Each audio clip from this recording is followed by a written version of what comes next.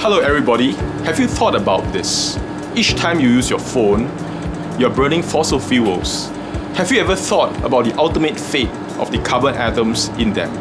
They'll end up as carbon dioxide, which is a harmful greenhouse gas and which will contribute to climate change. Imagine, what if we can use solar energy and water, which are so readily available, to convert the carbon dioxide back to useful chemicals which we can use in our daily lives. This is how you can do it. We take a copper catalyst, which we developed at the NUS Department of Chemistry. We put it into an electrochemical cell like this. We can then fill it with water and pump in carbon dioxide.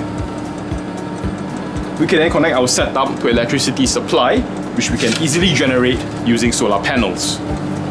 Gas products that can be formed from carbon dioxide include ethylene, which is a useful molecule for producing polyethylene plastics, or liquid products such as ethanol, which can be used as a fuel. Can we produce even more useful molecules directly from CO2? The answer is yes, but with you.